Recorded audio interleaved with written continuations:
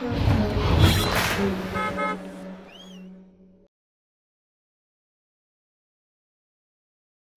right, guys, we're on a 22 Ford Edge. This uses the motion sensing Prox. It's a 5-button Prox. I am going to use the old Prox just to show you the behavior of what it does with the ROM Prox. The new Prox should end in 4339 as the FCC. And then, like I said, I'm using the old Prox here just so you can see the behavior.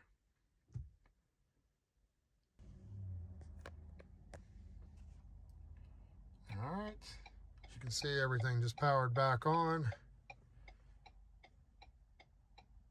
If you guys need to see what vehicles use this motion jamming or motion sensing Prox, Josh Heath's book is a good source for that. He has it listed with part numbers and FCCs, so it's one of those must-have tools for all the latest and greatest stuff.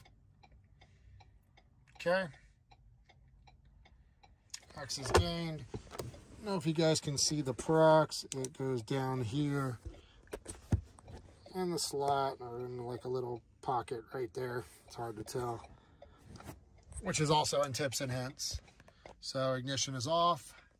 As you can see, 2 keys programmed right there. It's in the slot.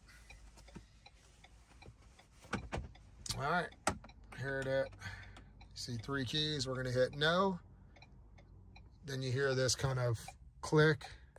I just go ahead on this one and disconnect.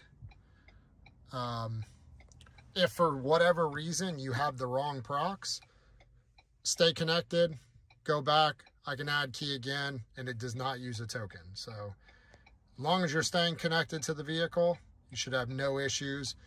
For this one, I am going to disconnect. I'm not concerned with it. Go ahead and shut it off. As you can see, it fires up there in the slot. Okay. I did check the battery on this. It's putting out a signal. Remote functions. As you can see, no key detected. So, no key detected. Remote functions still work. But the only way it works is if I put it in the slot, and then from there you can start it. So just food for thought. If you get this kind of behavior or the remote works and it only starts in the slot, chances are you have the wrong Prox and is not the motion sensing or motion jamming Prox. The Edge, the Mustang, there's a few others that went to it, but I believe the 22 Edge was the first one. Again, check Josh Heath's book for reference on that.